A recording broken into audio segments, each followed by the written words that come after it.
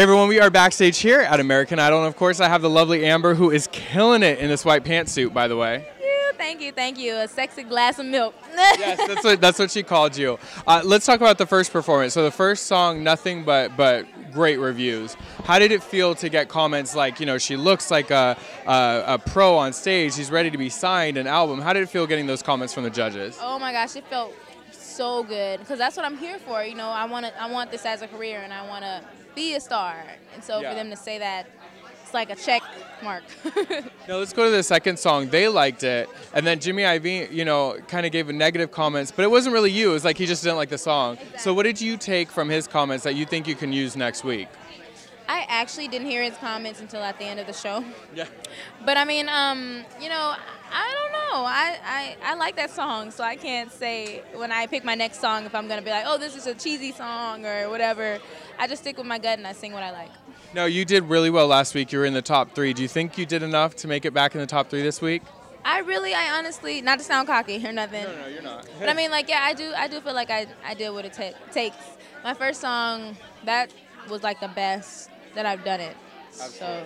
That was a good performance. And you looked the part. And are you seeing what, you know, I think what the judges were doing tonight is they're saying all 4 of you can sing. Mm-hmm. It doesn't matter, you know, anymore about the voice. It's about selling yourself to America. So what do you think elements you have to make sure you're doing so that they see, like, this girl could be putting out albums tomorrow?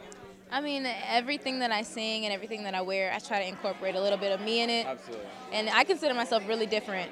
So, I mean, like, you know, I try to throw myself into everything that I do. Absolutely. Now, what's the one thing that's been the toughest for you right now? You're in the top 4. There's a lot of pressure, a lot of music to remember. What's the toughest thing for you right now? I think the toughest thing for me is comparing myself with the other contestants because we all are so good. Yeah. You know, in a competition like this, it's hard not to look at somebody else and be like, oh, my God, they're going to do better than me and they're singing better than me. Absolutely. You know, so, I mean, that's my biggest thing.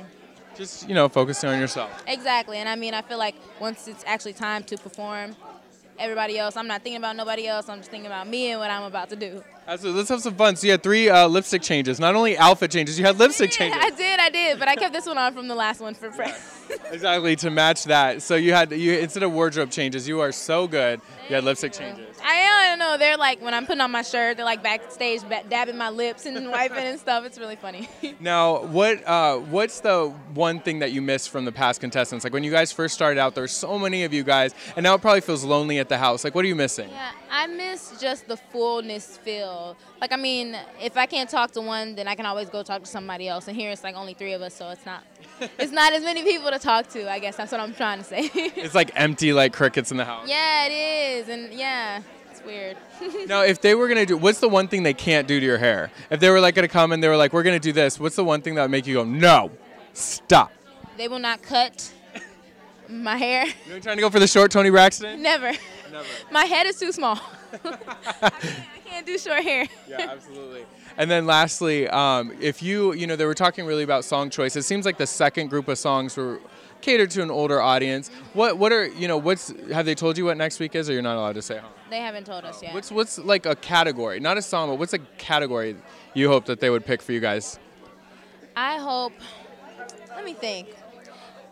I don't want to say dubstep because that's really scary. That would be crazy. You come out with some dubstep. I know, but like some kind of upbeat hip hop kind of thing. Well, I guess that's just me. Yeah, you know, I would love to see you do some hip hop. What song would you want to choose? Oh man. Come out with some sneakers. Yeah, some Rihanna. Rihanna. Okay. Let's come out with that SOS. Oh yeah, that'd be so much fun with some choreography. Yes. All right, we're gonna see that. Now, you know, your walkouts of our interviews have become famous, but this is what we want you to do. Instead of walking out, walk out this way. We kind of go past the camera, but when you see the camera, you gotta give it a kiss and a wave.